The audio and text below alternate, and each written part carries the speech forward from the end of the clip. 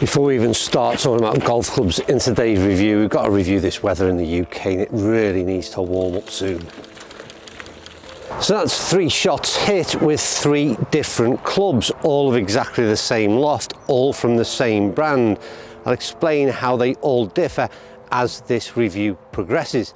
But what I did notice in the first 3 tee shots is that there wasn't any visible difference in ball flight or where I think they ended up down fairway. And those feelings were right in terms of what I thought off the tee. Those 2 balls have landed virtually side by side, and the other one, well, it was just this way a little bit. You'll notice the 3rd ball I hit took a straighter line because I wasn't quite sure that I had enough distance to cover the corner of this dogleg. I clearly did, but ball flight and distance, I would say, of all 3 exactly the same. What are these clubs, and why was I expecting something very different than those 3 shots at least? Right, so 3 more shots hit, and on that occasion I did notice a visible difference in ball flight and also a little bit of, I'm going to call it usability, in terms of where I would be swayed already out of these 3 different hybrids that I've featured in today's video. They're from the Qi10 range from Taylormade. They're very impressive in a number of ways. I'm going to start off with the way these things look, because from a shelf appeal perspective, I feel like Taylormade have just absolutely nailed it this year. Right the way throughout the set, the driver for me is a real standout product visually when you walk into any retail golf outlet. The same goes for the fairway woods and now into their hybrids. They've got a really good aesthetic.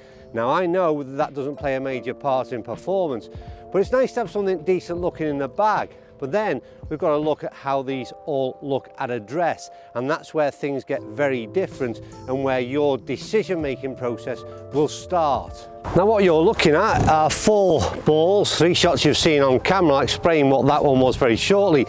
Is a really tight knit of golf balls on the fairway. Very little distance covering front to back, and that'll be largely dependent on the quality of strike. But essentially we found fairways, which is really important. They also travel probably further than I would have expected them to have done.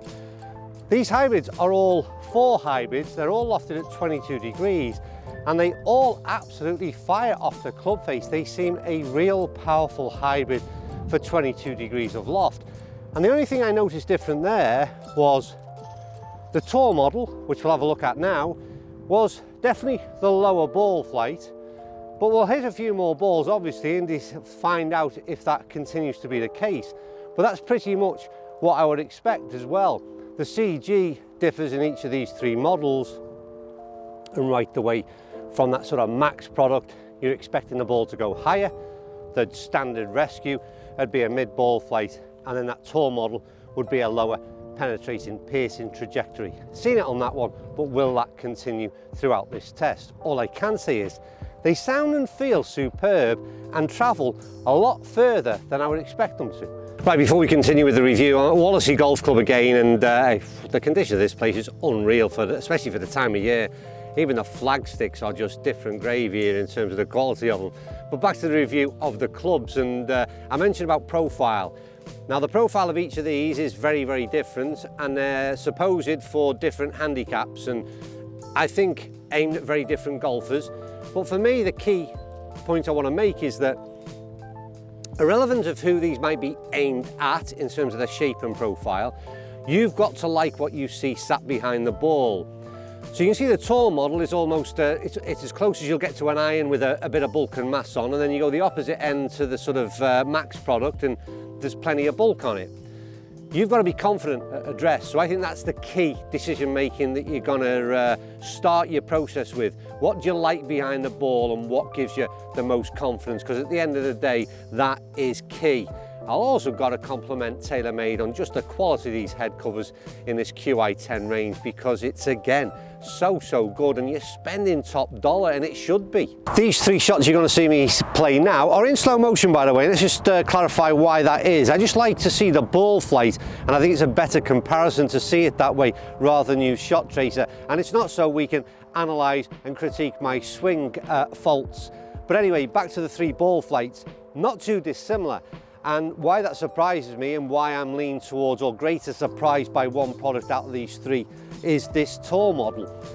It's not what I would expect in terms of ball flight, in terms of it's launching it a lot higher. It's very, very playable. And I'll be honest with you, it's the one that in the past I've steered away from because again, it's been suggested that it's not sort of aimed at my category of player.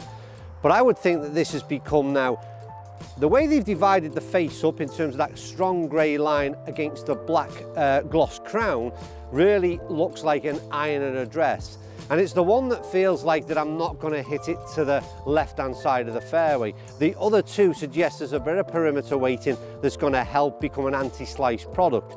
This tall model doesn't. So it's the one that I've hit the straightest, but it's the one that in the past, like I said, I'm not overly keen on a sort of low penetrating ball flight. Certain ends of the bag, I want it, but not in a 4 hybrid. This is a real versatile club to have in the bag. The tall model is surprising me greatly. They've got some weight shifted at the back end in this model. It's definitely doing a job. And yeah, the performance out of all three has been incredible. But the tall model is really a standout performer so far. That's the first time I've seen some kind of noticeable difference in where the balls have finished on the fairway and also on ball flight. A point to mention, we probably highlighted it on screen already, but the Max product is actually 1 degree weaker, so it's a 23 degree 4 hybrid, and that was definitely that highest ball flight launch wise there, and also the shortest travelling. And it was the tall model that is down the fairway there that you can see in quite a bit longer than the others. But I've not really noticed a significant difference in ball flight, I've got to be honest with you. But I suppose, you know, in reality, you can just see that tall model is just that little bit lower. But the big difference for me, yet again, with those shots off the fairway, was the fact that I got so much more confidence in hitting that tall model, just kind of all out, hit the damn thing, don't worry too much about what the club head is going to do, because there's always that thing with rescues that I feel like I'm just holding off a little bit to stop that club face from closing down. That's what it feels like a little bit with the other two, whereas that tall model is an absolute revelation, and to be honest with you, it's been superb out here on the fairways. Yeah, unreal. I'm going to leave it there, not a lot more to say. I've been using an interesting golf ball as well, which I'll just show you a quick look at. It's a new golf ball from Taylormade. It's got some very strange colourings and markings on. Let me know what your thoughts of them are. What I can tell you in terms of performance is that they are very, very soft, as they would suggest. The feel out of them is really, really good. So there's another interesting addition to the Taylormade lineup we'll perhaps have a closer look at in the months ahead. But in terms of these three models, I love the fact that Taylormade give you that option. Three very different hybrids. Again, I'd like to see adjustability in all of them. I think when you're paying sort of $260, $270 for a hybrid, I think you want adjustability so you can just make a few tweaks. So that thing has always been something I've remained constant with. I think it should be available in all of those models, but there is a model there for you. It's a case of, do you need a new hybrid right now? If you do, these have got to be on the list. Right, I'm done. You can probably tell the sun has come out. It looks incredible now at Wallasey Golf Club. As ever, thanks to them for having us, and I'll see you all soon.